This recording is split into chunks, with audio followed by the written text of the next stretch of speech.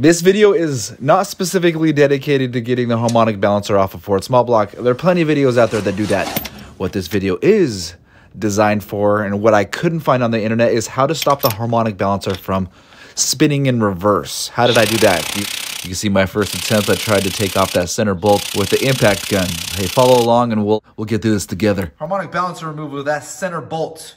Trying to remove that is a nightmare. So I've devised this concoction in this video to help everybody out here on my 289.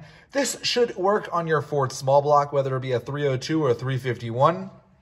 Lefty loosey applies reverse rotation pressure on that harmonic balancer. Counterclockwise, spinning the engine in the opposite direction, it should spin. Most people would say, why don't you just clamp down the flywheel at the rear of the engine? That would be nice if I had access to that flywheel. In order to gain access, you could remove the starter, but that would be a pain in the rear end. I did attempt to take a crowbar and wedge it in the drive shaft, but that was unsuccessful as there was still play in the engine. Anyways, you can see what I did. I decided to take the bolts of the belt pulley and these wrenches. Everybody should have wrenches. Everybody should have cargo straps. So I cinched these down tight. I put this around the bulkhead, and then I took my 15/16 socket. You must use a breaker bar. If you're using anything else, you're just gonna be here all day. And then,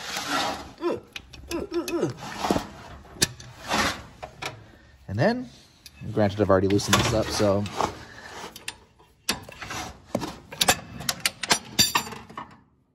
loosen that up.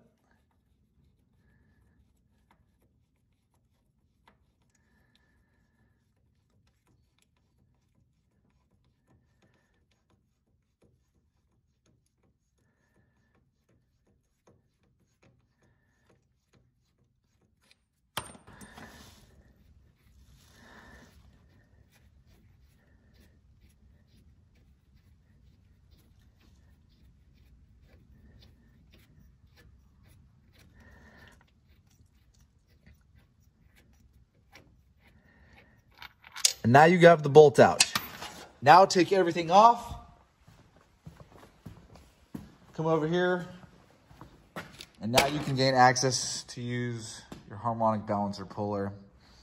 But that is how you stop the engine from rotating in reverse. So I'm going to go ahead and take all this stuff off. Take the harmonic balancer off. Take the timing chain cover off. Reseal everything back up with all my new components.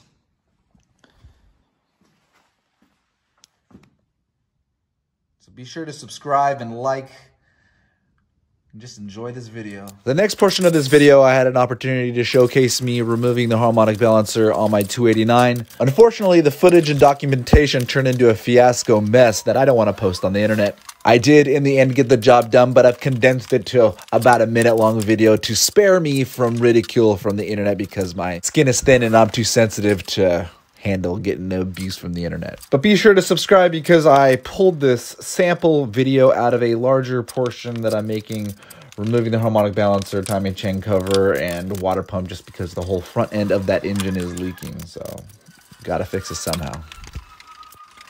But for the sake of visual education purposes, I'll just finish off this video showing me removing the harmonic balancer. So if you guys want to see how I did it, just watch the rest of the video.